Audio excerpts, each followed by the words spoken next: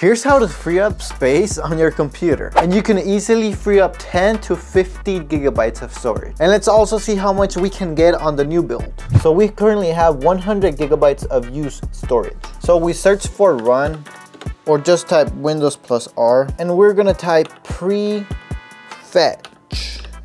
Now Control A to select all of that and delete it. You won't be able to delete some, so just click skip. We do the same thing, but now we type %temp%, enter.